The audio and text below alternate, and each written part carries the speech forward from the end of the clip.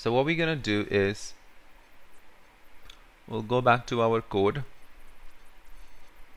and let's get rid of this, and basically we'll leave the button, the toggle button. We don't need to worry about that, but what we're interested in this is this UL. This is where we are going to be displaying the menu, right? The last one, this over here, is a form which will come back later, but this is the one we're going to talk about. So what do we have over here? We have got multiple menus. We can get rid of some of them, like we don't need the home. We just need one of them, one example, and let's get rid of this disabled also. We don't need that. Okay, let's clean it up. We don't want the divider. Again, for child menus also, let's keep only one because we'll be looping through it. Awesome. So you've got this ready. So you've got so you can see that in Bootstrap they have done it like drop down for the ones which have got child menus, and for the parent menus they've just kept it with the class of nav item, and they don't have any drop down options there.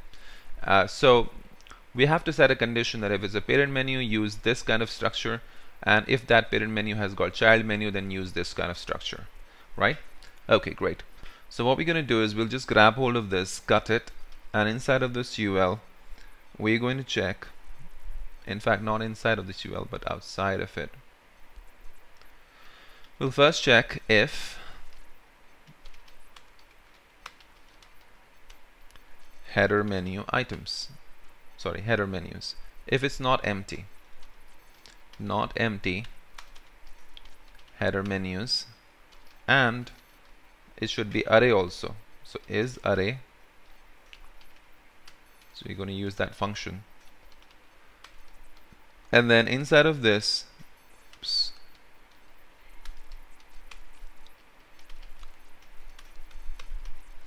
okay, we're going to add this. Now we'll cut this, and then again this is the place we'll open the PHP tag, and then we'll loop through the header menus.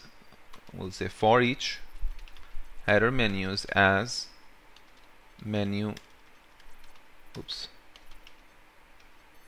menu item, and inside of this we'll check if it has parent or not. Like we discussed, we're going to find out if this has got parent or not. If it's not got parent, which means it's a parent menu. Okay, so we'll say if not menu item,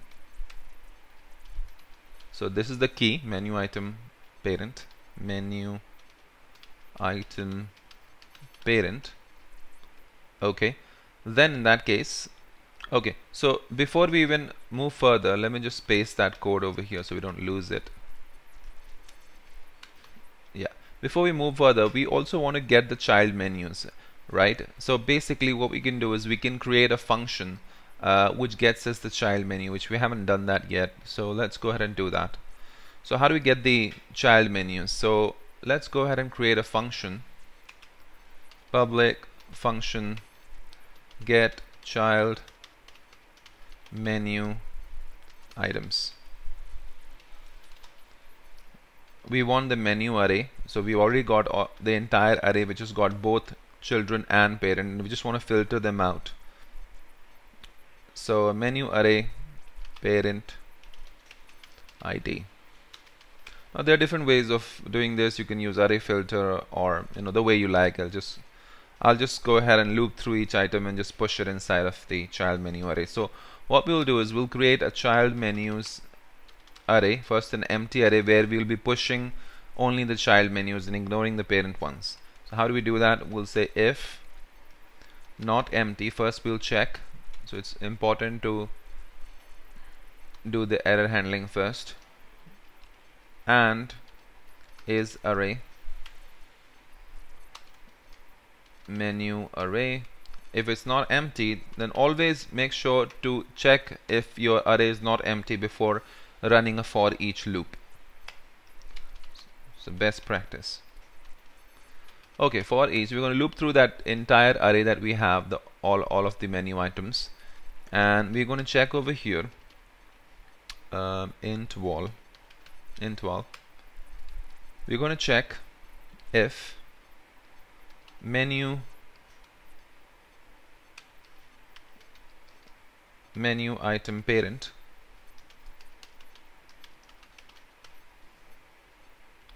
equals parent ID.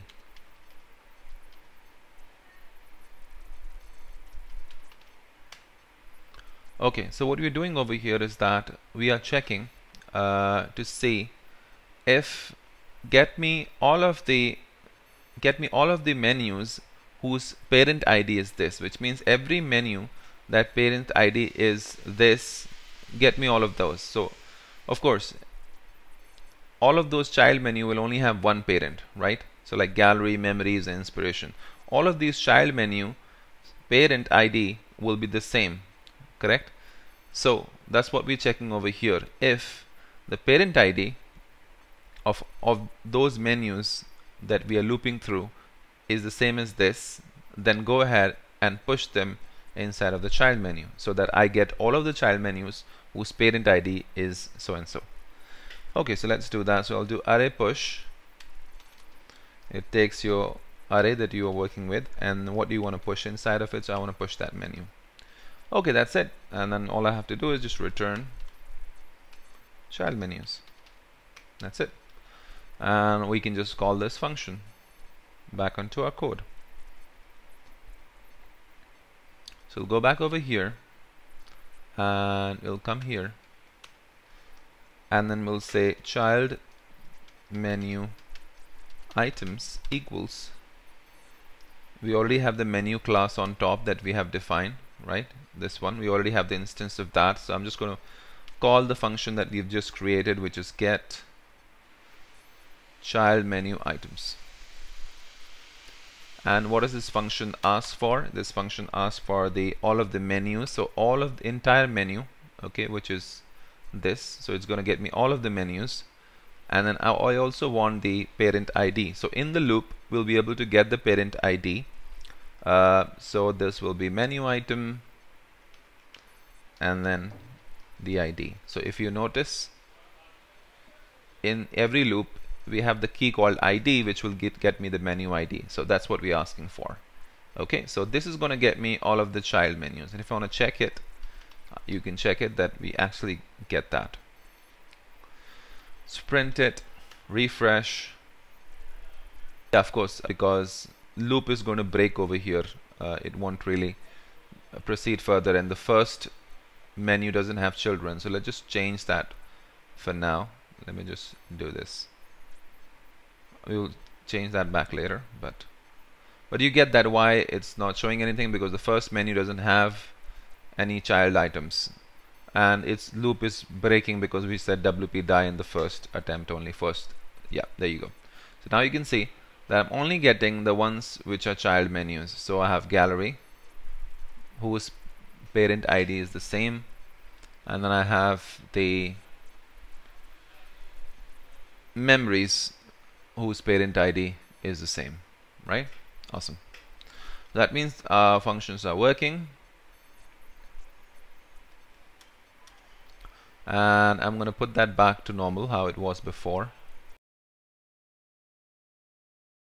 We're only going to go one level deep. We won't be going grandchildren, okay, in this tutorial. But if you want to do that, you always know how to do it. You can again reloop. Okay, awesome. So we've got the child menu and you want to know if it has children or not. So we'll say has children equals, if not empty, child menu items and is array child menu items. So we are storing the information whether or not this menu item has children, and how we're doing that is basically by checking if the child menu items is not empty and it's an array. Okay, so now we want to check a condition that if this menu has children, then doesn't have children, then use this type of structure like we discussed earlier, right? So I'm going to grab hold of that and I'm going to put that here. Okay, and then if it does have children, then follow this type of structure. Else Perfect. Okay, and then we need to make this dynamic. So what are we looking for? We're looking for the href. So how do we get that? We have the menu item. So we'll say echo escape URL. We have to ensure that we are escaping and taking care of the security as well. Okay, and menu item, and there is a key called URL. So if you notice, this is the key. So this will give me the URL of the memory so that user can go onto that page. Okay, great. And then we have to make this dynamic as well. So I want the title of the menu. So I'll say echo, and we have to escape HTML. We have to use the escape HTML for menu item, and then I should have a key called title for this. Let's take a look. There you go. You can see this is the title, right? Awesome. So we've got the parent menu, and then we want to do the child menu as well. So again, we have to run a loop over here. So what we're going to do is, first of all, use the same thing, which is for the parent menu. I'm going to use the URL, which is this, and then this is my child menu, right? Okay, so since we already have the child menu items that we have got it by calling this function, all I have to do is just loop through it and print them. So I'll say for each child menu items as child menu item, and then we're just going to go ahead and paste the anchor tag, and let's make this dynamic. So we'll just say echo escape URL, and the URL will be again child menu items, and this will be the URL. Awesome. Let's close this, and then let's bring this at a new line. So again, I'm going to use this copy paste, and then just make sure that we're pulling off the title from the child menu items, and that's it. Let's go back, and what do we expect to see is that you've got a bootstrap running. Okay, I think we forgot to close this over here. We missed this tag. Okay, let's see. Awesome, congratulations, well done people, we did it. So we used the bootstrap, all of the classes, the same structure that bootstrap is using, and we have now made it dynamic. So this is the menu that is coming from blog, special journey, about, inquiry. Now this gives user flexibility if they want to change something, like move this here, move this around here. And now if you say save it and now refresh, you can see it's changed, right? Isn't this awesome? I love it. Now if you check, this works great. Awesome, perfect. Okay, so we've finally achieved the custom menu. You have the entire structure of the menu in your control, at your disposal. So use it the way you like. You've got the menu items, you've got the child menu items. If you ever want to do grandchildren, again you loop through again over here and probably go for the grandchildren, make a function or something, so you can figure that out. But we have finally got the structure of a custom menu. It's wonderful.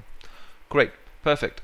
So I hope you did like the video. If you did, please give it a thumbs up, and do subscribe to my channel if you aren't already. Do follow me on GitHub. My GitHub handle is imranhsayed, and do star the repository to support my work. And in the next video, we are going to do the search, basically the search option.